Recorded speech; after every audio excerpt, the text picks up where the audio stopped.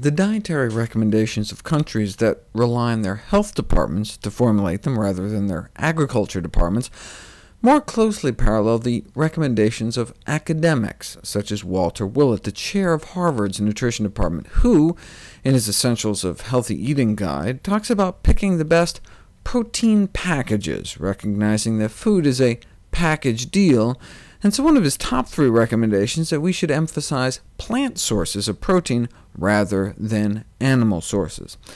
See, to the metabolic systems engaged in protein production and repair, it doesn't matter whether amino acids come from animal or plant protein. However, protein is not consumed in isolation.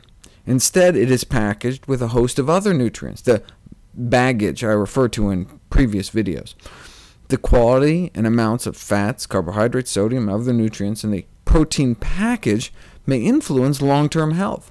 For example, results from the Harvard Nurses' Health Study suggest that eating more protein from beans, nuts, seeds, and the like, while cutting back on refined carbohydrates like white flour, reduces the risk of heart disease. So the bottom line? Go with plants. Eating a plant-based diet is healthiest.